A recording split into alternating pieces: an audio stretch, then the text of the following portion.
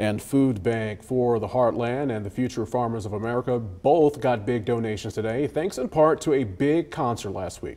At Farmland, a food company made a $9,000 donation to the FFA and donated a bounty 30,000 pounds of protein to Foodbank for the Heartland. It's the second year of Farmland's honoring the Heartland Tour, which focuses on investing in the next generation of ag leaders while helping to feed Midwest communities.